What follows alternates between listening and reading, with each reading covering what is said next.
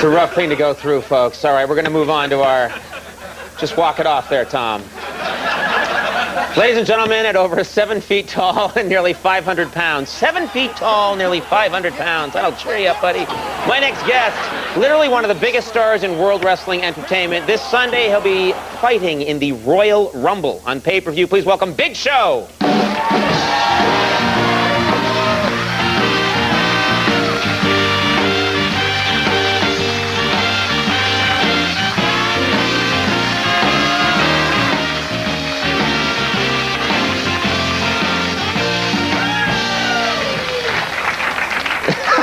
He'll be okay. Yeah. Now, that was a tough call. Yeah. I don't know if I could have done that. Big Show, when you came out here, you've got to get over this, Tom. We have a show to do. My God, man, you've got to live on. You'll be all right now. Let's get this straight. You're 7 feet tall. Yes. You are almost 500 pounds. Well, I've lost a little bit of weight. I'm down to about 450 now. Nice. You know, and of course, one trip to McDonald's, I can kill that real quick. That's a great ad for McDonald's. I'll take the left side. Right. Yeah, well, the heck with it. The left side. They're not paying me $1. Never mind. No. Anyway. Now, you used to be a bouncer for a while. You were a bouncer. That's how you earn money. Well, when you're this big, it's not like I'm going to get a job as like a bikini model. Actually, there was just an offer not 10 minutes ago. Yeah, well, that guy won't stop calling me. Yeah, right. When you were a bouncer, was anybody stupid enough to try and pick a fight with you? You know, no, not really. Because mostly I would think people would just see you and think, okay, I'm going to behave myself here. There was one time I was working the front door in Philadelphia, and it was cold out. Of course, it was in Philly, wintertime.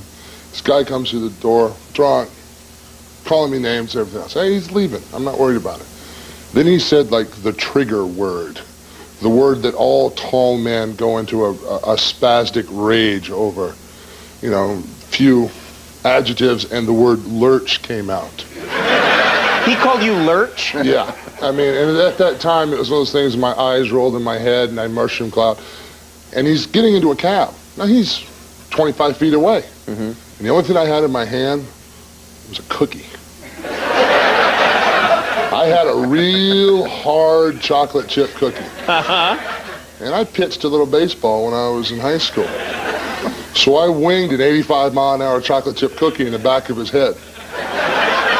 Wait a minute, you're 7 feet tall, you're almost 500 pounds, and the way that you fight people is you throw cookies at them? Yeah. You're like, I can't believe it. You're like, I'll show you. Well, it's not like macadamia nut. It's not like I can go smash the back of the guy's skull in. So you hit him. You hit him. So I hit him with a cookie, and cookie fragments fly over the hood of the cab. You know, the guy even stumbles into the cab, turns around, gives me the finger gesture where I'm number one. Right? Yeah. Right. Big Bird, live from Sesame Street. Yes, yes. So anyway. I know what the finger is. He dives into the cab. Now, I've worked in front of live audiences for a long time. I know the finger. All right, go ahead. So as he dives into the cab, I dive in after him. Because he flipped me the bird. Uh-huh. I'm mad. Yeah. Then he didn't realize the cab driver was inside going to the bathroom, so the cab had no driver. So this guy gives you the finger, then jumps in the back of a cab and says, let's get out of here, and there's no driver. I love it. Yeah. So what happens when you get in the cab? You probably don't even have to hit someone. No, I got about that far from his face, and then realized that he was urinating on himself and quickly got out of the cab. We learned that people communicate fear through their butt. Yeah. So exactly. Do I have an electric butt? Yeah. I have no idea. A guy your size, do you fear anything? Is there anything you fear? Anything I fear? Just my wife. Yeah, well. I mean, you know, when I was single, you know, probably just getting my heart broke. That was about it. Oh, really? Oh. Well, you know, I was never, you know, America's sexiest man, like, you know. Seven.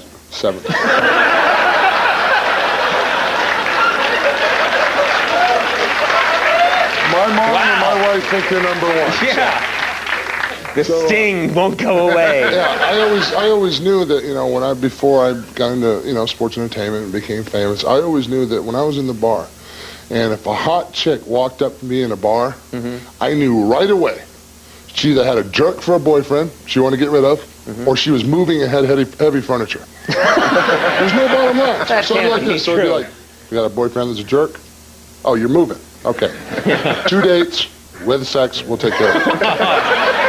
And that's how I had to do it. I had to broker myself out like a moving company. Nice. Yeah. Classy. Honey, I'm just kidding. I swear I never did any of that. Yeah. I'm so dead when I get home. Anyway. She's not watching. Do you love married life? Do you like being married? You know, I love being married because, you know, I'm one of those kind of guys that I really overshot the bar. I have like a really, really tall, hot, good-looking wife. She walks through the house, I go like, yeah! You know, I pulled that off. Yeah, it's me. I did it. Yeah, I do a little dance, whole deal, you know. But so you, in fact, feel you created her. Oh, I do. I want to show the world, this is my wife. I did this. I am not handsome, but I have a gorgeous wife. Right. So anyway, the only problem with being married is like you have to take into consideration that you now have a partner who enjoys other things on the television. Oh. You know, like me, I'm an ESPN guy. I like movies. I like westerns. I mean, that's my kind of deal. Right. My wife watches that channel. What's that channel? The Ovary Channel. There's an Ovary Channel now? It's some kind of Lifetime thing or something. Oh. They run 20 straight hours of the Golden Girls. There's 4 70-year-old plus women all trying to get laid, and we're watching this? All right.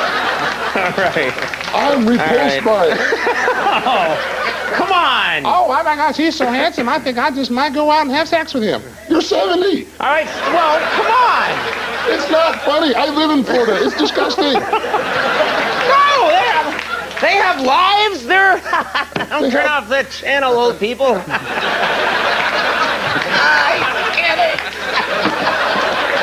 They've got lives. They do things. Life doesn't have to end when you're 70 or even when you're 90, I say. I guess you've got a high population of older people. We have a lot of old people watching, yeah.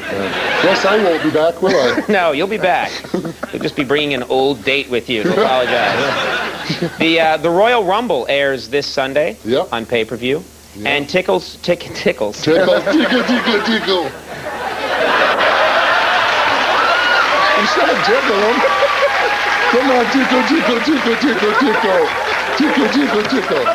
Now, you know what? If I was Claudia Schiffer, I thought a lot of things might happen to me. I never thought Big Show would be tickling me at the end of the show. And what are you really going to do about it? All right, Tom, it's your turn to tickle. Tickle, tickle, tickle. Tickets.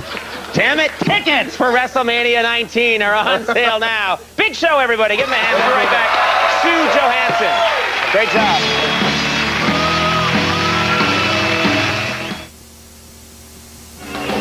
All right, everybody, we're back. You're so big, we can't get you out of my shot. That was amazing. Our next guest is the sex educator who hosts